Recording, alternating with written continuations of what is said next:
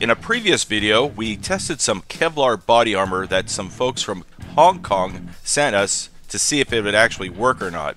And much to our surprise, this piece of Kevlar actually worked very well. Now, we had some reservations about this Kevlar simply because they purchased it off eBay, off an auction. And if you've ever purchased anything from eBay, you never know if you're going to get the real McCoy or a counterfeit. Luckily, the unbranded, uncertified, possibly made in someone's garage, definitely sketchy eBay Kevlar would probably save your life. Since the Hong Kongers sent us 2 of these panels, that gives us another chance to test these, this time against real police body armor. Welcome back, TAOFLEDER folks. Jeff and OG out here with you today with something real special. And I don't mean Taylor Swift's Christmas album. We're actually going to bring you something a little different today. We're going to be testing some body armor.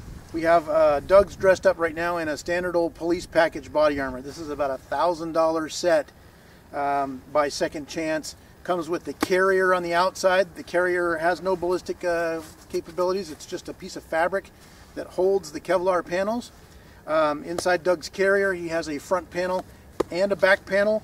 And then this one actually has even an extra little level 3A insert. But what's it called? A trauma pad? It's a little trauma plate, yeah. I have one of these in my work vest. It's like a hard ceramic plate, but Doug's is a soft, flexible little panel here that is an option for tucking inside. It's designed to go over the most vital of your vitals.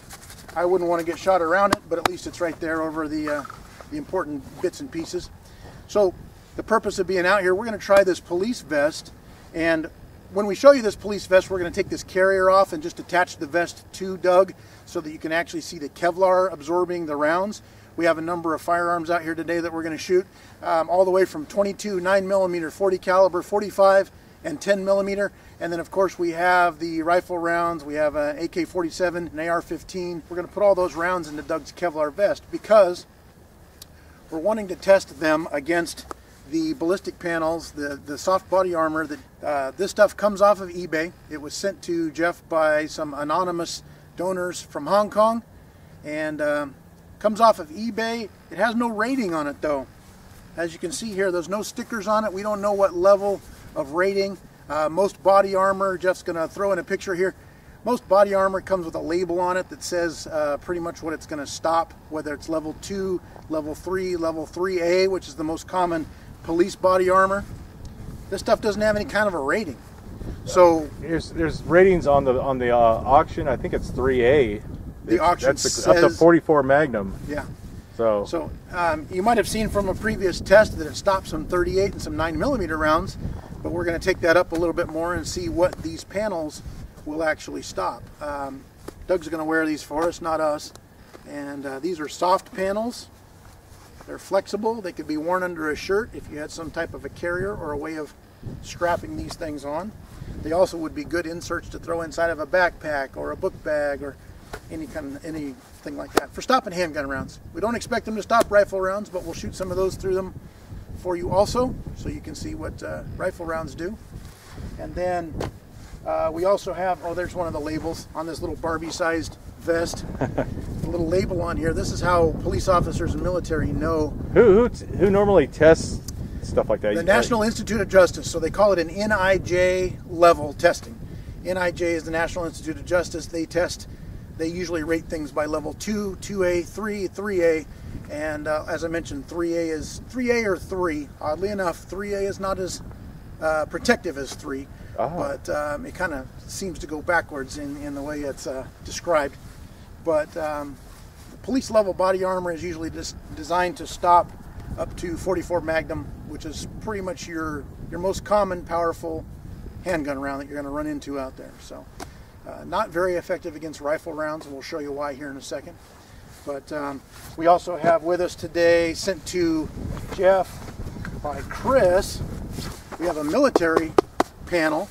This is a soft body panel that the military uses, but we've also got an AR-500 plate strapped in here too. So this is very similar to what our U.S. military guys are carrying overseas. The metal or ceramic plate on top of a soft body panel draped over them on a... very heavy though. It is very heavy, and if you're carrying 2 of these, and as well as kidney protectors, it can get to be a really, really heavy vest. So I've got an active shooter vest at work that's like 25 pounds. Oh. The thing's crazy. But anyway, let's get to shooting some of these. We're out here on the Jim Morrison rifle range today, so we don't have to worry about anything downrange. We're in a safe spot. We've got an embankment behind us in case some of these rounds do make it through, and we're going to see. We appreciate Doug volunteering to stand in today. I was going to do it. I told Jeff I would do it, but no, you never do that. never test your body armor on your friend. No, never test yourself. Only that guy from Second Chance shoots himself with his that is so irresponsible, his own body armor. Yeah, because it just encourages other people to do stuff like that. Yeah, ridiculous, folks. Don't try any of this stuff at home. Don't ever tape phone books to yourself and shoot them. Dictionaries, nothing like that. Yep. This is silly. Let professionals do it. Us and Paul Harrell. So, hey, let's get to it. We're going to start with some 22 and work our way up and see what these rounds will do. 22 long rifle. Ready? Yeah. In our previous video, a lot of viewers wanted us to test 22 long rifle on Kevlar, so there you go. 9mm hollow point. When you're ready. I'm ready. Here we go. We were surprised that a lot of viewers thought that 9mm hollow points would penetrate better than a full metal jacket, as we used in our first video, so there you go. 40 caliber hollow point. Here we go.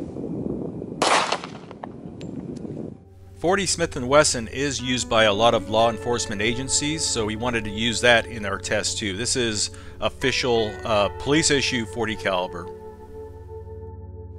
45 hollow point. 45 ACP, right? Not long Colt. Ready? I'm ready. 45 ACP is a pretty common caliber. It's big, hard hitting, and gets the job done. 10mm. This is a hollow point. 10mm is more powerful or has more energy than a 357. Not as much energy as a 44 Magnum. So, when you're ready? I'm ready. Woo! Wow, I'd say so. There's that energy. 10mm is basically 40 caliber on steroids, a lot faster, a lot more energy, and we used a hollow point because people think those penetrate more. AR-15. Okay. Soft point, 5.56 rounds. What are the chances of this stopping it? 0. Okay. It will go right through. Okay, gotcha. It would go through 5 panels easily. Okay, I'm ready. Ready? Here we go. Now you have to look real close. It's a tiny bullet going really fast, but as you can see, that bullet went right through the Kevlar without really slowing down very much. AK-47. It's an actual Chinese. It's a Chinese AK shooting Chinese ammo. Yep. In case it ever gets that in Hong Kong, that's what they'll probably be using. All right, when you're ready. I'm ready. Just like the 5.56 round, the 7.62x39 steel core round went right through our Kevlar vest. The vest is not rated to stop this, so this is no surprise at all. Here's what we got. As you probably noticed by now, the vest wrinkling around those handgun rounds is because it was actually stopping those handgun rounds. It captures all the energy like a catcher's mitt catches a baseball, for those of you here in the U.S. AR round and an AK round are flying much too fast and have smaller, sectional density, where it's a little pointed nose and it's flying way too fast for this vest. It's going to pierce right through, and you can probably tell on Doug here, tore right out the back of his little shirt there. So You may have to pull the vest off and show what it looks like on the back side of the vest. yeah, we can do that for you. Yep. Pretty easily. Hey. Just prove that the pistol rounds did not go through. None of the pistol rounds went through. Here is your AR-15 round and your AK-47 round. Both of them slid right through. There's no lead in there. Now we're going to show you the same calibers fired in the same order against the eBay soft body armor. Do you think it's going to work? Do you think it's going to stop it as good as a standard old U.S. police vest? Or is it going to fail miserably? You You decide! You decide. You be the judge. All right, but let's get to it before the sun goes down. 22. Long rifle, Hong Kong vest. No, that's not. Let's make it clear that's not made in Hong Kong. Oh, I know. It's listed as being made in the United States by an eBay seller that doxed me and actually called me on the phone to complain about something. But we won't get into that kind of creepiness. It was very, very uncomfortable, you know, because I have an unlisted phone number because I'm affiliated with police myself. I didn't know if you know that or not. When you find him standing outside your bathroom window smoking cigarettes at 2 in the morning, that's when it's gotten creepy. That's true. I think we're okay though. All right, when you're ready for 22. 22, ready. Again, just for the sake of the people that thought that a 22 would go through Kevlar, there you go. A very easy bullet to stop. What's next? 9mm hollow points. Okay. When you're ready. I'm ready. Woo. Different reaction. Besides using hollow points in this test, we're also using pistols in this test. The first test we used 10-inch barrels, which gave us higher velocity. 40 caliber hollow point. I'm ready. Here we go. Wow. Whoa. So that transferred a lot more energy to Doug. Definitely. So far we're seeing very little visual difference between the stopping ability of our eBay Kevlar and the stopping ability of the commercial police issue vest. 45 ACP, 45 hollow point.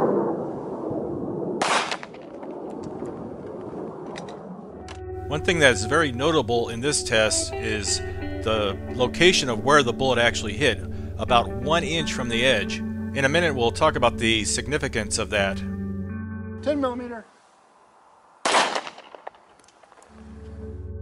Even with the very hard-hitting 10mm, the eBay Kevlar vest probably would have saved your life still.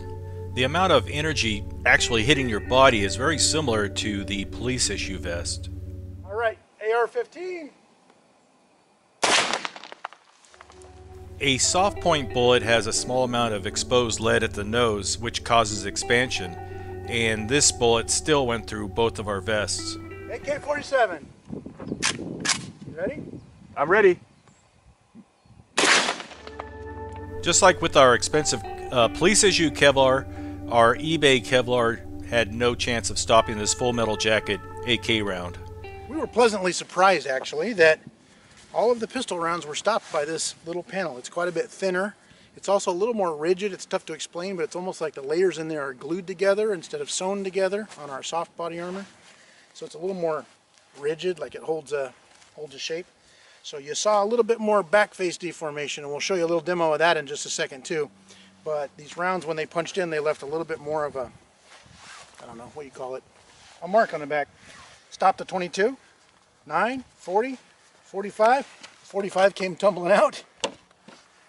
There's your 45 round for you. And the 10mm round, surprisingly, was stopped by this soft body armor and came tumbling out later when we shot it with a rifle. AR, of course, went right through. AK went right through. Douglas is here to attest. The rounds punched right through and out of his back. So we didn't expect it to stop the rifle rounds, but we just want to show you that it's pretty consistent with expensive U.S. police body armor.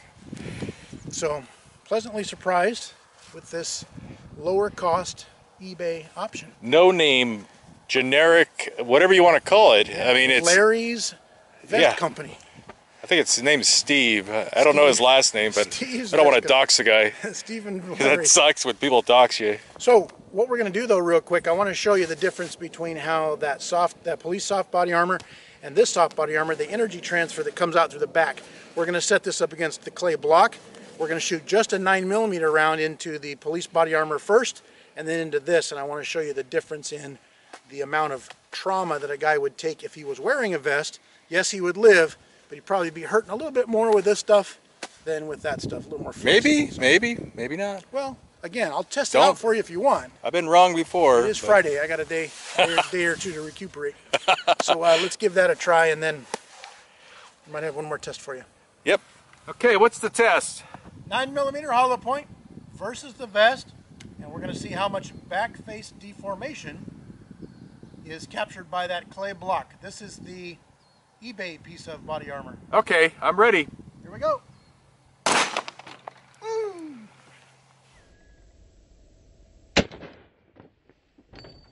the U.S. Okay, they're both made in the U.S. That's Both not made in the U.S. Yeah, we can't confuse people. Okay, I'm ready when you are. All right, here we go.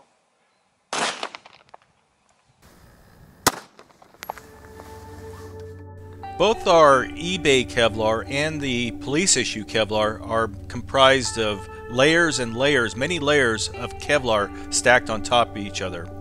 The thickness of the eBay Kevlar is about 6.5 millimeters, while the Safariland measures around 8 millimeters, only 1.5 millimeters thicker. We'll see if that makes a difference though. Let's sink it in there. I'm going to sink it in there. Boy, that is what she said. Can you see it from that side? Kind of, yeah. It's. All right. I don't know what kind of depth you got there. From my angle, it appears to be about 1.25 inches deep. Okay, gotcha. That's not millimeters or anything, but 1.25 inches deep on this U.S. body armor, how it punched this clay. Okay. Again, it does not mean it would punch into a human 1.25 inches. It's still gonna hurt. It is gonna hurt. Make sure you keep your heart. Because you got bones in there that might break. Right. Store your heart 2 inches back from your chest. Yeah. All right. Plunge that thing in there. Now, if I had to measure, it's looking to me about 1.5 inches, so a little bit deeper. Okay. I mean, pretty unscientific, but comparable here. It's about 1.5 inches deep on this hole, a little deeper, and you can visually tell that one's a little deeper than that one right there. Yeah. Pretty obvious just by the shadows. I'll put metric conversions in there. What are the limits or whatever on normal body armor, So the specs? the standard, and of course you've got to have a certain kind of clay, and it's got to be on a little clay, what they call a clay box. They set it on a mannequin and they shoot it to test the back face deformation. This on actual U.S. body armor. The standard is, I believe it's 44 millimeters of back face deformation is what is allowed. That's about the depth that they allow body armor to flex into your body. I was recently out on a test where the body armor was shot with everything clear up to a 50 caliber, and the worst they could get was 37 millimeters of back face deformation. So what brand of armor was that? that was a Safariland product. Okay. And I can't remember the exact name of it, but it's a hard shell plate. It's kind of a new thing coming out. Very, very expensive, but impressive with how much stuff it will stop. Okay. Super. It's going to be a lot more than Yes. $110 or whatever Yes. this costs on eBay. It's very, very thin. It's rigid though, kind of like this, but it's very, very thin. It's like wearing a paper plate. So Wow. it's kind of crazy. Nice technology. Yeah, we're coming along. There's going to be a day where you put on a cellophane shirt and it will stop the rounds. Actually, some of you may wear a cellophane shirt on Friday night. I don't know. Who am I to judge? All right, folks. So you've seen the difference here between a very expensive piece of professional police body armor and a very homemade style piece of eBay available body armor that was quite a bit cheaper. So pretty impressive though what this stuff will do. It's got its limitations. It wouldn't be good for wearing made into an actual vest for duty use all day long. But if you need to slip this panel into a shirt, into a backpack, into a messenger bag, and tote it along with you as maybe an active shooter protection item, if you believe that you can get that messenger bag up in front of your vitals, it's not a bad option for the price. He does make bigger ones too. I want him to make me a tent out of this stuff.